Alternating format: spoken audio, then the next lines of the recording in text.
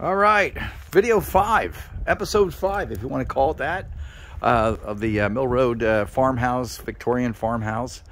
It's got its coming into its own identity now. So let's go inside. We started doing some trim, and I think in about 2 weeks we'll have cabinets installed and painting completed and into refinishing of some floors. So in the foyer here, we've got the trimmers hard at work. Got a nice detail here. It's called a Windsor detail. Got a little closer there. You can see our windows. Got a proper apron, a proper sill. Nice 3.5 inch. It's a nice profile.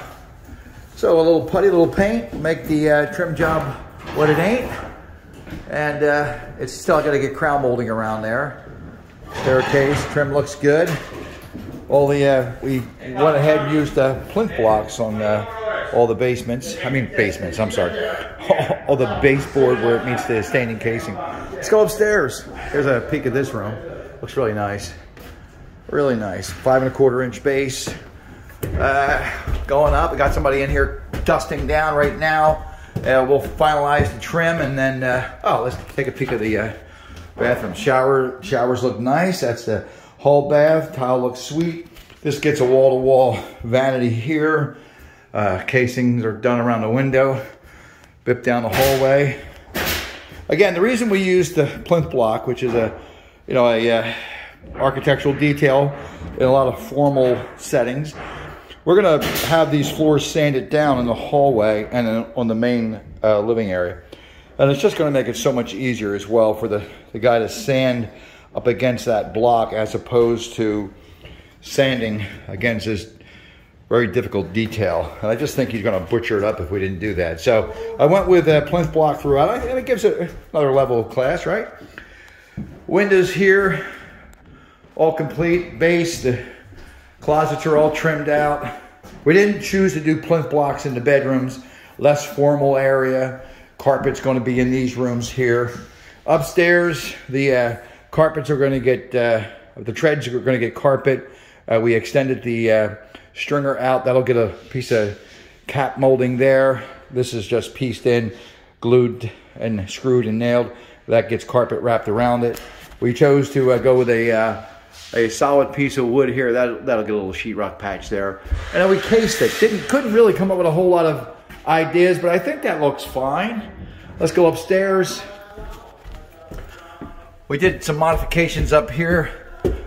We added this access door for the heater up here, and I'll be building a custom-made door in my shop, which will be fun. A 4-panel door. I just got to find some stable wood to build it out of because everything is loaded with moisture, and this is going to be one of the warmest areas of the house, and I don't want it to dry out and cup and warp. Bedroom came out nice.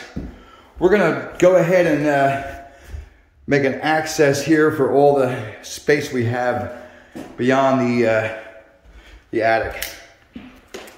Came out nice. This little area here, a little whimsical, quiet area there out front. This gets a stair cap, a knee wall cap. Lots of room here to service the heater. And back down. And that's it. That's a short update. Not a whole lot of, I don't know if you saw the kitchen floor. Let's go. Oh, wait a minute. I'm forgetting the master bath. So the master bath floor tile is in. The shower pan floor is in. It's not grouted yet. We're going to do oil rub bronze trim for the fixtures. This has to be floated yet. The vanity, we're going to pull it off the wall this way. It's going to be 6 foot. And then our walk-in closet came out nice. Nice details there. And let's go check out the kitchen. Kitchen floor is almost done. Not complete, but almost. Back down. We got to do a plinth block. That's just sitting there, but that'll be a plinth block there. And then we'll roll a piece of trim all the way down the stairs. I'll be taking these balustrade myself and cleaning it up and tightening it up. And should look pretty dandy. Kitchen floor, we got a plank here so we don't mess the floor up, but looking really nice. It's a black slate-like floor. And then we got a foundry room back here, which is waiting to get some baseboard, but it's coming together.